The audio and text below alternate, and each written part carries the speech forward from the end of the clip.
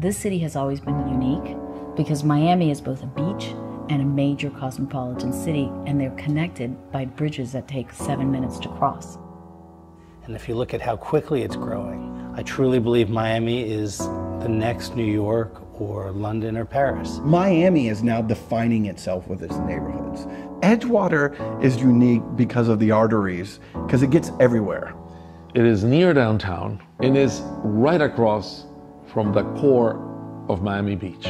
And it has a lot happening right behind. There's Midtown, Wynwood Design District. And the unique part is that even though it's central, it's on the water. For me, Elysee was the building I always wanted to build. Only 100 units, 2 per floor, really intimate, really boutique. We wanted to create residences in the sky. As a developer, you have the unique opportunity to almost be an artist. You're redefining what the face of the waterfront will look like forever. The objective is to have all the units facing the water and the skyline views. The building grows in size towards the sky, almost like a telescoping shape. The building had to look daring but strong.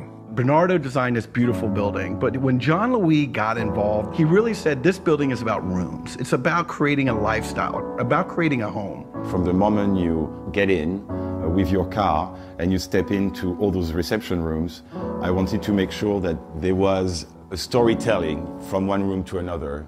The interior design has also been done in order to almost forget so much about the interior itself, but to really get dragged, towards those amazing views and that amazing light.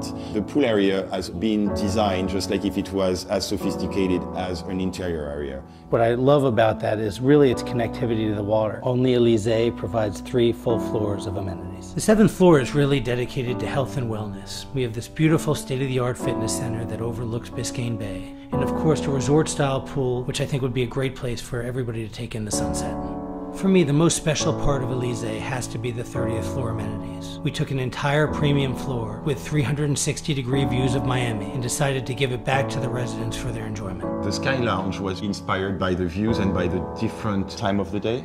It's been designed like the ultimate private house with the most refined finishes, commissioned by artists coming from all around the world. Every single room has a specific mood.